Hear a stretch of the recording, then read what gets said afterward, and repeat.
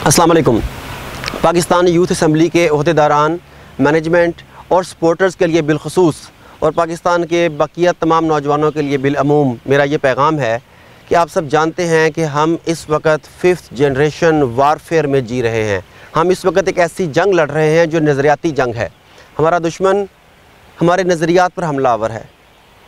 वो हमें अपने मुल्क से, अपने मुल्क के इदारों से बदज़न कर रहा है, हमारे अंदर बदएतमादी पैदा कर रहा है।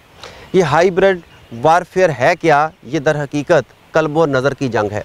ये वो जंग है जिसमें आपके नज़रियात पर हमलावर हुआ जाता है। आपको बताया जाता है कि आपका मुल्क आपसे मुखलिस नहीं है। आपको बताया जाता है कि आप किसी काम के नहीं हैं। आपको बताया जाता है कि आपका मुल्क आपके किसी काम नहीं आ सकता। आपको बताया जाता है कि आपके सियासी, मजहबी, मसलकी के तमाम लीडर्स जो हैं ये किसी काम के नहीं हैं। गर्ज़े के आपको मायूसी की अथाह गहराइयों में धकेल दिया जाता है। नौजवान, आप जैसे नौजवान किसी भी मुल्क का सबसे बड़ा असासा होते हैं और पाकिस्तान का नौजवान तबका पूरी दुनिया में अपने जोश, वलवले और पैशन और टैलेंट की वजह से जाना जाता है। तो इस वक्त दुश्मन की नज़रें आपके ऊपर हैं।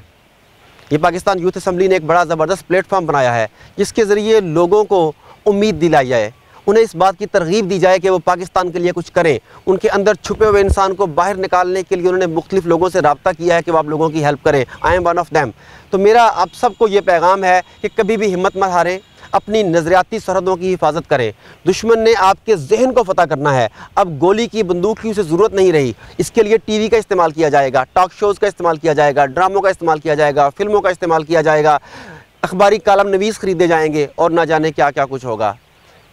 और हमारा सबसे बड़ा असासा आप ही हैं। हर चीज़ को मंतकी नज़र से देखिए, हर चीज़ को कुरान और सुन्नत की रोशनी में परख लीजिए, उसके बाद कोई फ़ैसला कीजिए। Thank you very much.